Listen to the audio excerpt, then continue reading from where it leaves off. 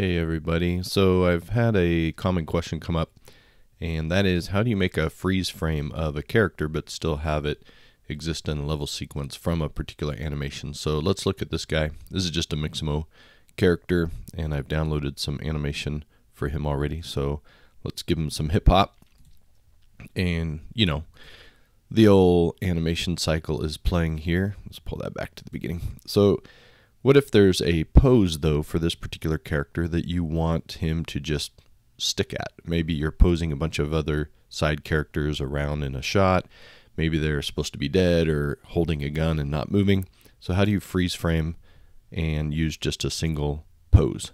So you could, although I'm not going to go into it that much, you could, try and come in here and go up to your properties and mess with some of your properties, or maybe go to your edit and trim off most of it to the left and then trim off the rest to the right. But it's actually, there's a lot easier solution. Just go to your animation cycle itself. So I've put it here in my animations folder and double click to open it. So here is the animation editor to mess with your animation sequences. You can do a lot of stuff in here, but for now we're just going to talk about freezing and outputting a single pose. So all you got to do is find the pose that you want him in. So maybe you want him, I don't know, stuck like that for an entire, animation sequence. You don't want him moving, but you don't want to hand pose this either. All you need to do is go up to Create Asset, go to Create Animation from Current Pose. And it gives you a chance to pick where you want to put it. So I'll put it in the same folder as the full animation sequence. I'm going to give it a name. A very boring name of pose 1.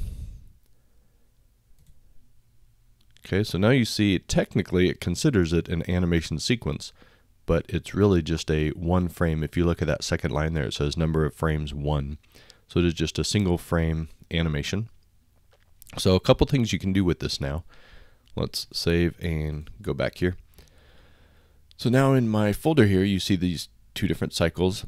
You could Let's talk about what you could do. I could go to the sequencer, I can delete this animation and apply that single pose animation. Then he's just going to be, you drag that out and then bring it back. So, he's not really doing anything, right? You're just repeating the cycle.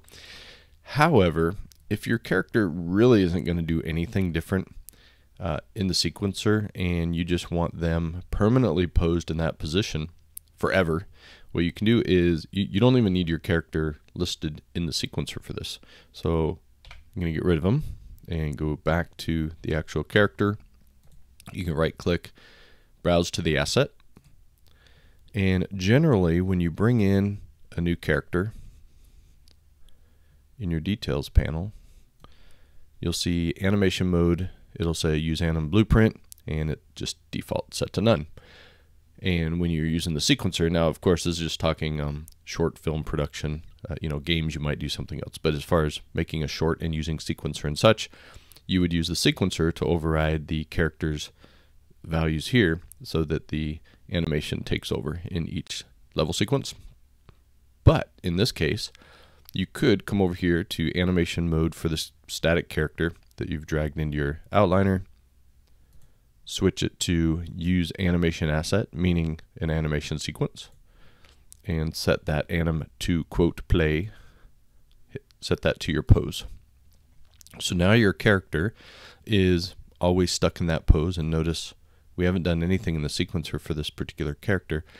This applies just to this instance of the character, right? If I bring in another skeletal mesh, this one's just in T-pose. This one is also set to the default of use animation blueprint and it's set to none. You could go to sequencer, add this character. This is same old we've seen in other videos, and add your animation. All right, so in one scene here, this is the character with his fixed single frame animation. But then because you want this guy moving for your short film or whatever, you would put it in the animation track here. So that is just a kind of brief answer to that question of how do you output a single frame of a animation sequence. Again, in review, or you could just rewind it and watch it again. But But you would go into your animation. So you got to double click the animation to get this up and play the one that you want. Pause it where you want them to output. Drag to the exact frame. Go to create asset, create animation, current pose. Give it a name, give it a location, and that's it. And hope you have a Merry Christmas. It's coming up in 15 days. Enjoy. Speaking of Christmas, it's time to get another Lego animation from my son Dexter. This one's very Christmas themed. I highly suggest you check it out.